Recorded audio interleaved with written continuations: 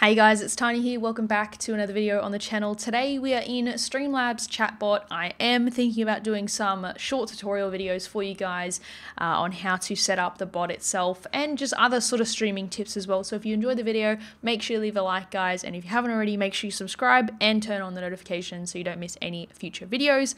Today, I would like to show you guys how you can set up a command that'll respond with a random output.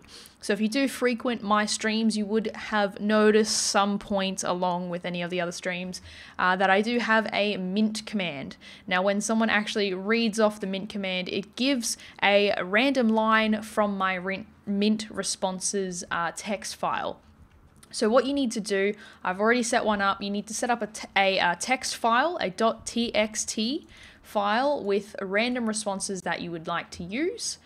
And let's go ahead and set up the new command. So I'm just going to have a look at my mint one and we'll just copy and paste it just so I can show you that it does work. So let's go tutorial. We of course need to have the user ID. It's up to you. This will actually say the user's name, whoever initiated the command. So if it was me, it'll respond with Tiny Games.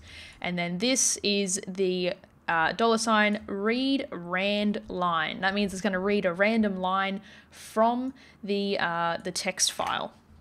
So now we need to find the location of where the text file is. Now it's on the desktop. We need the actual file location of this. Alright, so to do this, if you've saved it to your desktop, just head to your main drive, click on users, your user profile, and then to desktop, and it'll give you the actual location here. Now we'll copy, we will paste that, and we need to do a backslash. Actually, I think that's a forward slash. That's a forward slash, and it was tutorial.txt. Now if we click save, I'm going to just change this to general. We click submit and we head to the console. Let's go tutorial. Perfect. So that gave us a random response. Let's do tutorial again. It's giving us our random responses. So I'll head back to that command for you guys just to show you if you would like to have a quick look. Where did it go? It's gone. Here it is. So that again is $user ID space $read rand line and then no space the actual line.